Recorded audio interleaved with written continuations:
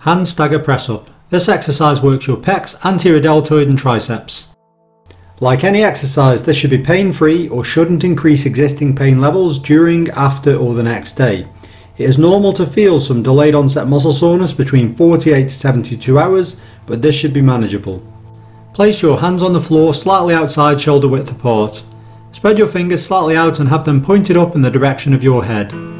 Raise up onto your toes so that all of your body weight is on your hands and your feet. Engage your abdominals to keep your body in a straight line and prevent arching your lower back or pointing your bottom in the air. Next, bend your elbows and slowly lower your chest down towards the floor. As you lower, place one hand slightly lower down on the floor to stagger your hand position. Once your elbows bend slightly beyond 90 degrees, then reverse direction by pushing off the floor to straighten your elbows and return to the starting position. Repeat, but do the same process with the other hand.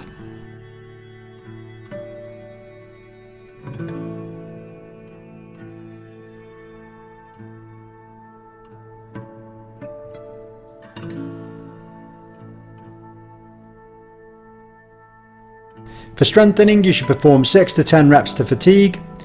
You should perform 3 to 5 sets with 3 minutes rests. This session can be done 2 to 3 times per week. For endurance, you should perform 15 to 25 reps to fatigue. You should perform 3 to 5 sets with no more than 30 seconds rests. This session can be done 2 to 3 times per week. We want to keep making great content for our subscribers, so if anyone would like to support the channel by making a pledge, then we would be extremely grateful, and you can do this on our Patreon page here.